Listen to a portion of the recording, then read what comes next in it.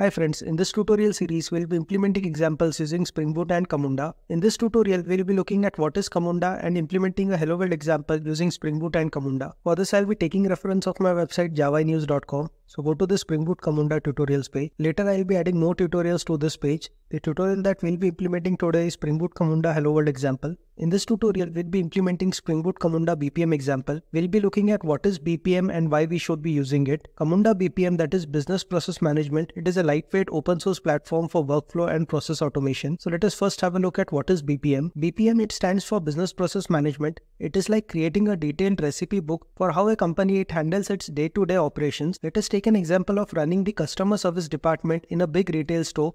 So in this case, we'll be dealing with a lot of customer complaints every day, and we'll want to make sure that these complaints, they are handled efficiently and consistently. So this is where BPM it comes into picture. With BPM, we can create a clear step-by-step process that everyone follows. For example, let us consider this workflow. So in this workflow, we receive the customer complaint. Once received, we log the complaint details, and then we analyze whether this complaint it has high severity or medium or low severity.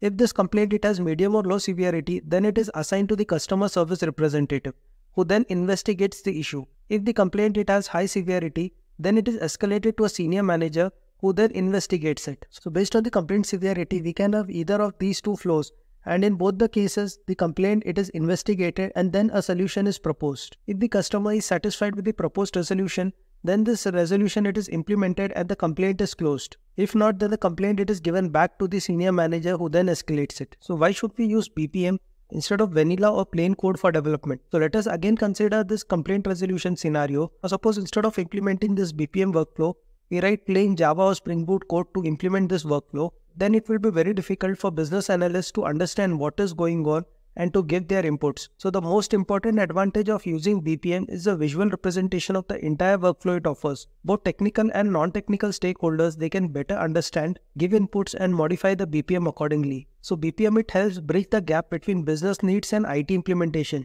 Business analysts and developers can better interact and implement the business requirements. So let us begin with the implementation part. We will first be downloading the Camunda modeler. Using this modeler, we'll be creating a Camunda BPM and diagram. So here go to this Camunda modeler page. Download this Camunda modeler zip file for Windows. So here I've unzipped the Camunda modeler zip file that we just downloaded. So double click on this Camunda modeler exe. This will start the modeler, and using this we'll be creating our first BPM and diagram. Here select BPM and diagram Camunda platform. In Camunda BPM, this circle it represents the start event. From the start event, we want to perform a task. For this, select this rectangle. So this represents a task in Camunda BPM. Next, from the start event, select this arrow. We'll be performing a task. Next, once this task is performed, we want to end the flow. For this, we'll be making use of this create end event. So again, select this task and this arrow. So here we have a start event. Then we are performing a task and then an end event. For this Hello World example, we'll be creating a very simple task. So this task, it will just print some message to the console. So let us name this task as show message. Using the show message task, we'll be printing some message to the console, and we'll be implementing this using JavaScript. For this, the show message task will define this as a script task. So for this, select the show message task. Click on this banner symbol here. Select script task. So now this will be a script task, and we can define some JavaScript for this. So when we select the script task, here you can see on the right hand side we have the properties panel, and for this properties panel currently we have selected this task. So this is the ID of the task. I can name it as suppose task 1, and here in the script console I will be specifying the JavaScript that should be running for this task. So we'll be writing a very simple JavaScript to print some message to the console. If we now click somewhere outside this task, we see here we have the ID. Now this is the ID of this BPM and diagram, and we'll be specifying this as javanews-id. Later, we'll be making use of this javanews-id to load this BPMN in our Spring Boot application. So we are done with the changes for this BPMN diagram. Let us now save these changes. So I'll be saving this BPMN with the name Hello BPMN. Next, let us begin with the Spring Boot implementation. So this is the flow that we'll be having in our Spring Boot application. So in the Spring Boot application, we'll be exposing a GET endpoint using the REST controller. Inside this REST controller, we'll be interacting with the Camunda process engine. In order for Java applications to interact with the Camunda process engine, it provides with a public API. So using this public API, Java applications, they can interact with the Camunda process engine. The Camunda process engine, it has a BPMN2 core engine.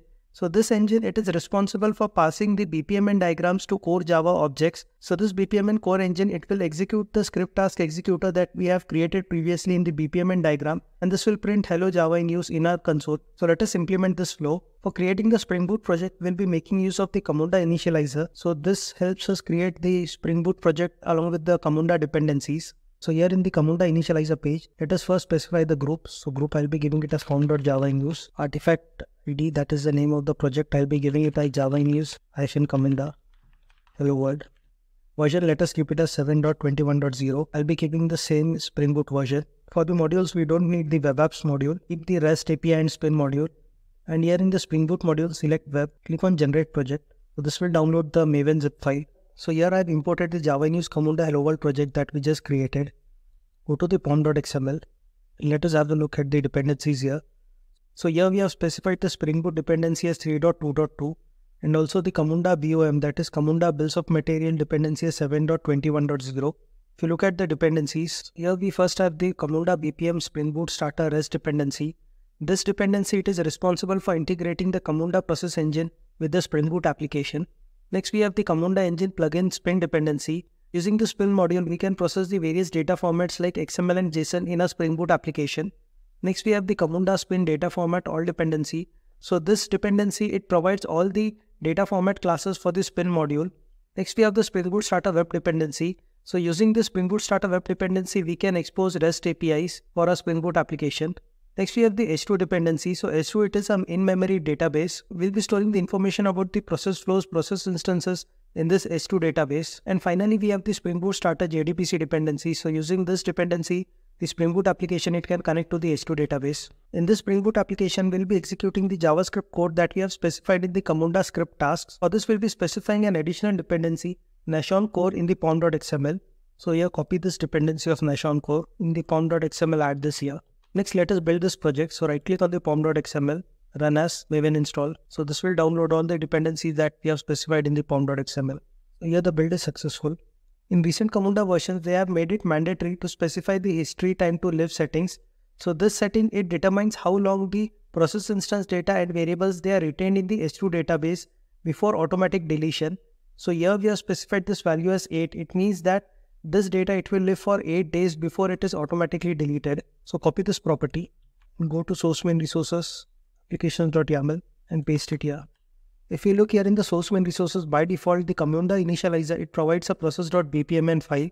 So delete this, we'll not be making use of this. Instead, previously we have created this hello bpmn. So copy this in the source main resources. Finally, in a Spring Boot application, we'll be creating a REST controller named test controller. So in this controller, we'll be exposing a get REST endpoint with the URL execute task. In this execute method, using the process engines.get default process engine method, we get the default process engine. So this process engine, it is the starting point for interacting with Camunda BPMN. Once we get this process engine, then using this, we get the get runtime service and we create a new process instance by specifying the key of the BPMN diagram that we had created before. So in our case, this will be Java in use -ID, as this is the ID that we had specified for the hello BPMN that we just created. And finally, using the instance.execute with variables in return, we start and execute this process instance. So this will execute the hello BPMN diagram that we had created previously, and it will print hello Java in use to the console. For this get endpoint, we just return back executed Camunda BPMN. So let us create this test controller. And I'll be creating the test controller in com.java in use package. Copy the contents of this class. Copy the contents of this class. So we are done with the code changes. So in this hello BPMN, we have specified the BPMN ID as Java in use -ID. So change this here.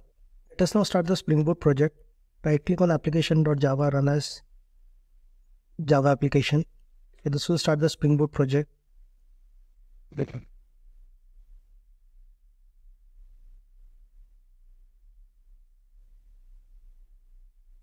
So here the application, it has started successfully on port 8080.